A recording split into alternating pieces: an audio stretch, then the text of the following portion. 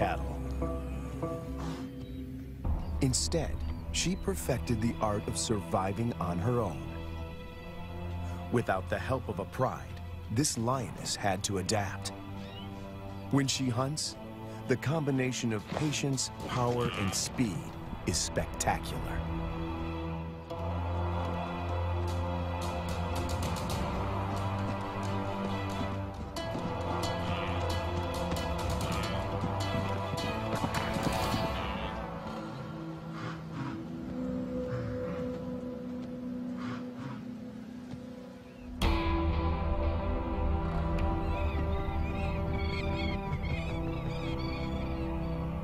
This female is about 6 years old when she steps into the viewfinder of Herbert Brower, a wildlife cameraman.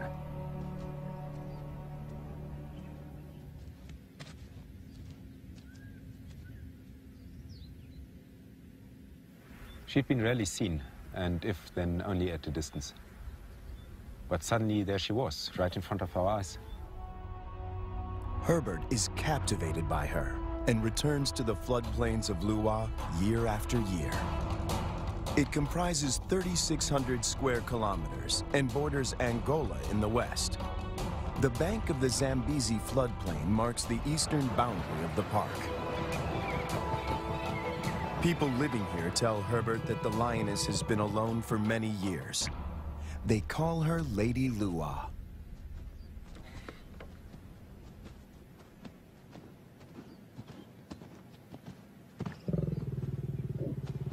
When she rolls for him, a bond develops between them that will have far-reaching consequences.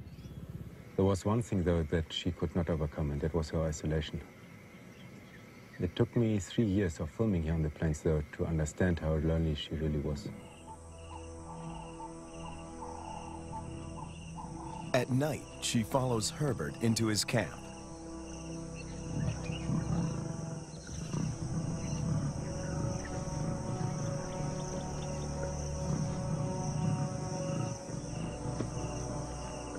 He would never expose himself to wild lions on foot, but he instinctively knows that she means him no harm.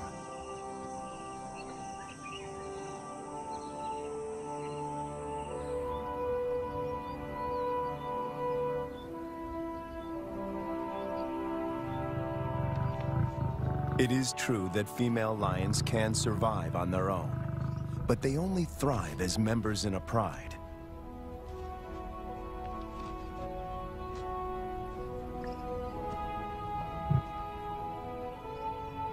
Is it possible to find Lady a mate?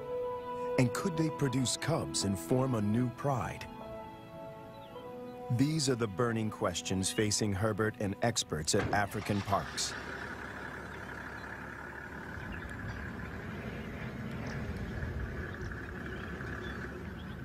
Craig Reed, a manager at African Parks, and veterinarian Dr. Ian Parsons face a dilemma. Reintroducing a full pride of lions into Luwa could cause havoc. If one cow is killed or one person attacked, the local population would be up in arms. If they find her a mate, she will hopefully teach him and their cubs to stay away from cattle and people. The project is even more viable if she can transfer her impressive hunting skills.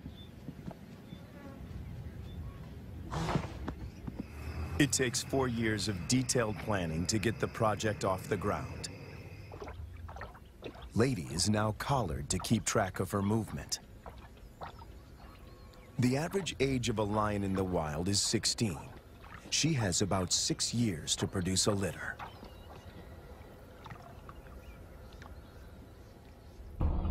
To find a mate for Lady, the team goes to neighboring Kafue National Park. Audio recordings of lionesses lure the males.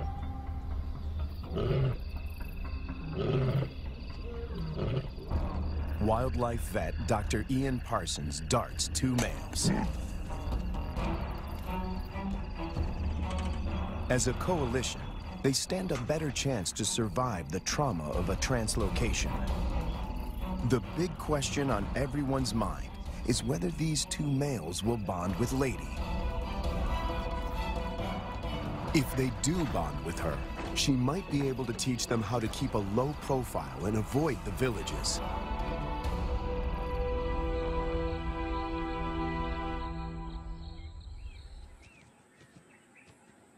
The two lions wake up in an enclosure, or a boma, right in the middle of Lady's core territory.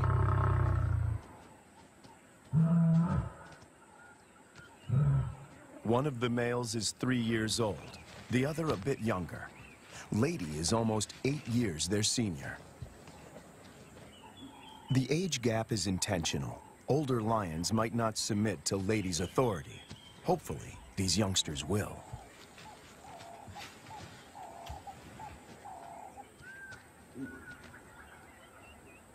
This is the first time in years that Lady has set eyes on her own kind. She keeps watch as the two males familiarize themselves with their new home. The first piece of the puzzle falls into place. But then, disaster strikes. On the 5th day in the boma, they escape. Finding themselves in a strange environment, they could take fright and bolt. To Herbert's relief, he finds them a few hundred meters from the enclosure.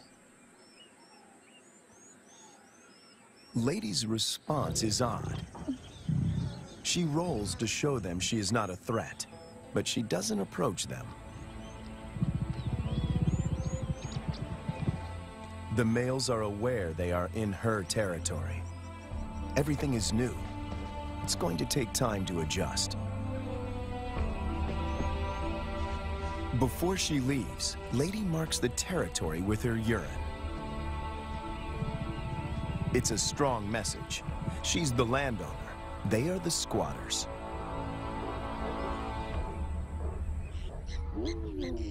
And then she leaves them.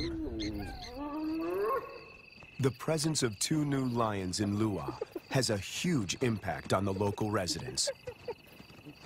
It's not only villagers that are now at risk. The arrival of the two lions jeopardizes the hyena's position of power.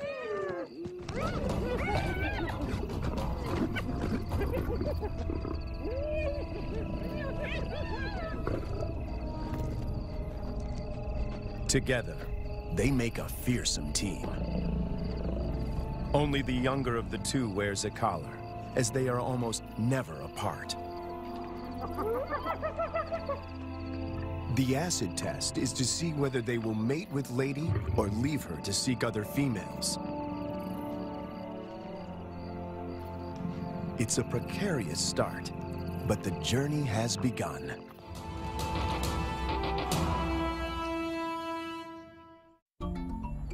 Almost 3 years go by without incident. It's November, the beginning of the rainy season. Thousands of wildebeest pour into Lady's territory. The males are hardly recognizable. They are now almost 6 years old, and their bodies are beefed up, their manes more pronounced. After all this time, they're still together and have bonded with Lady, who seems to be doing all the hunting.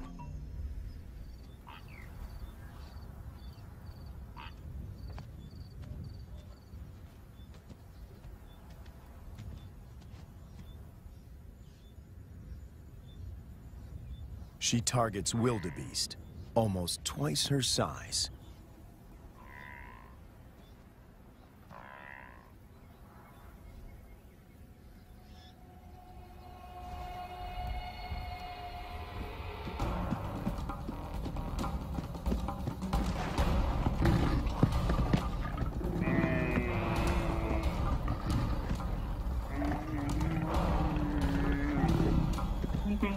With a powerful bite to the neck, she suffocates her quarry. It's all over in minutes. The meat from a small calf could keep her going for a few days, but she's not hunting only for herself.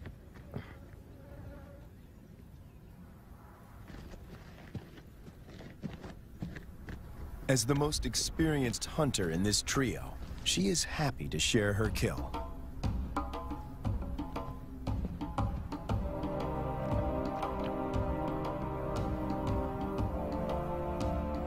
The fact that she allows the males to join her and that they don't chase her off the carcass is significant.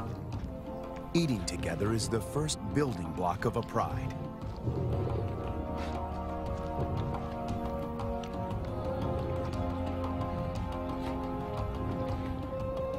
Her reward is companionship. The males get the lion's share of her kill. They gorge themselves and can eat up to 1/4 of their own weight in one sitting.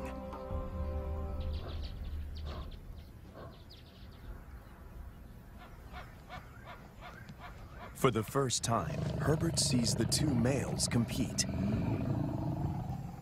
It is the younger of the two brothers that emerges as the dominant male.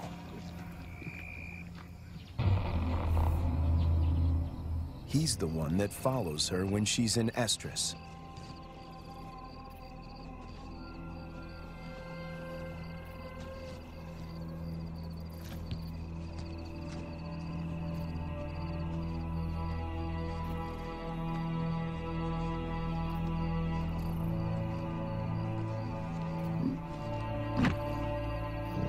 He grimaces, curling back his lips to expose an organ in the back of his mouth that picks up faint chemical pheromones. He can smell that she's in heat.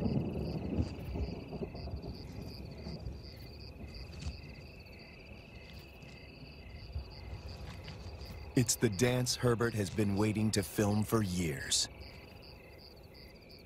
The brother watches from the sidelines. Lady stays receptive for several days and copulates frequently. Both males stick to her like glue. They won't fight over her. As members of the same coalition, they come to a gentleman's agreement. If the dominant brother tires, the other might get a chance to mate as well. Now she rolls, not to greet Herbert, but in submission.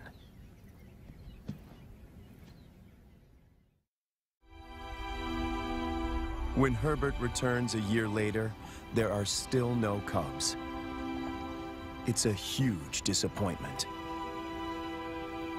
Lady is now almost 13 years old, and Herbert and the team must consider the possibility that she is infertile.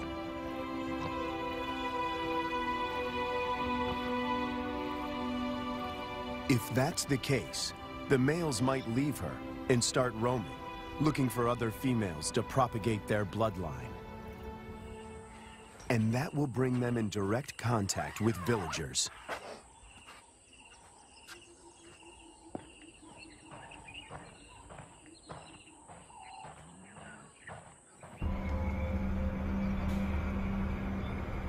The team decides to import 2 young females. And that takes them back to Kafue.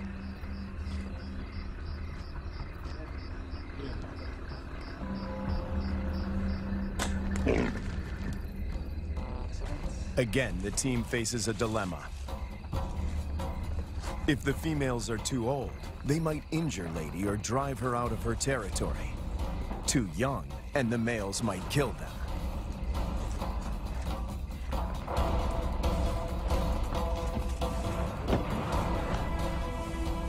Dr. Ian Parsons oversees the translocation. We need some water just to keep them cool while we're traveling. All right, antidote. That's not very fast acting. It takes about 15 minutes to work.